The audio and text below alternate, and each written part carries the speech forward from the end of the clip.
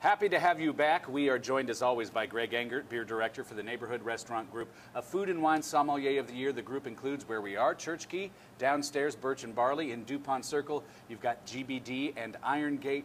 Greg, it is always good to see you. Good to see you too. What's on tap this week? This week is a local favorite, which is putting it mildly, I would say. A new local favorite. A new the brewery, a local favorite. An old local favorite, of course, DC Brau, with a relatively new Imperial IPA called Solar Abyss for the moment, and I'll talk about that in a little bit later too. But Solar Abyss from DC Brau, certainly, well, actually, probably their most heralded release since On the Wings of Armageddon, and in fact, it was the highest attendance they've ever had for a beer release at the brewery. I think they had over 1,200 people come on the Saturday when they released this year. So last year they did it, I believe, for the first time, and that was this Imperial IPA only in draft. For this year, they did a larger release, so they had about 90 barrels. Only 1/3 of which, about 30 barrels, went into keg. The remaining 60 barrels were canned, as DC Brau does so well, and had the can release at the brewery. 1,200 people showed up. It was a massive party, and for good reason, because this is a beautiful, beautiful local beer that we have here. Right. So 10% alcohol.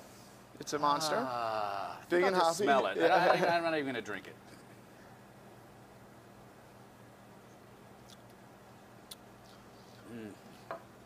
Oh, hello.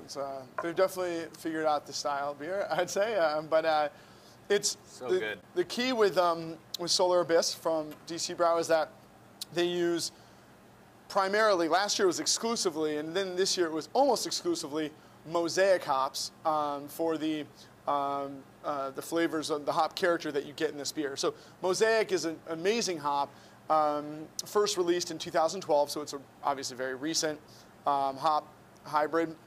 It descends from Simcoe, which is a pretty famous hop, known for its kind of grapefruit and pine characteristics.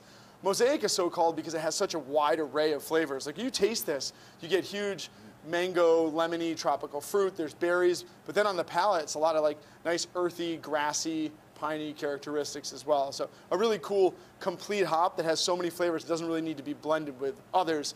And I said earlier, almost exclusively this year, because they can only get their hands on so much mosaic. It's a very popular hop. So they added just a touch of Centennial in the bittering phase. Doesn't really affect the flavor at all, but otherwise it's almost all mosaic. Wow, and 10%, but not boozy. No, not at all. No, well integrated booze there. And I did mention earlier that the name Solar Abyss will no longer be with us come next year. They had, as happens quite a bit these days, we've talked about it a lot, their names are constantly kind of butting heads with one another, and so they had a trademark request to retire the name, and they complied, so they're going to keep the exact same liquid, if not more mosaic in it next year, but it will have a new name. But what that also means is, for you can collectors out there, which there are people that are, good point. This is one of the cans that, like, literally this will never, ever be made again. So go out and grab them. I'm not a can collector, but from what I'm told, there are ways to like siphon the beer out of the base of the can, and so it appears intact, and you can still drink it. So, yeah, you got to do that. Yeah, you don't want to leave the beer in. Leave it in there. On, that'd be silly. That's going a little too far. But yeah, so I mean, just another great beer, and it's really cool because it's kind of DC Brau makes 2 limited Imperial IPAs, On the Wings of Armageddon, which we obviously love. We've done some amazing parties at Church Key surrounding that beer as well, and now Solar Abyss. So it's pretty amazing to have this brewery in DC. What would you pair it with?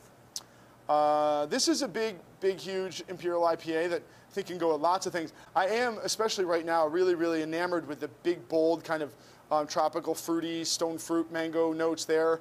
And I'm thinking about kind of mango salsas with that. So I'm thinking a lot about, Tex-Mex foods, especially because of that dry hop kick in the finish. You can dig through beef and cheese and enchilada sauce and you name it, especially seafood-based, shrimp tacos, fresh guacamole would be fantastic with this.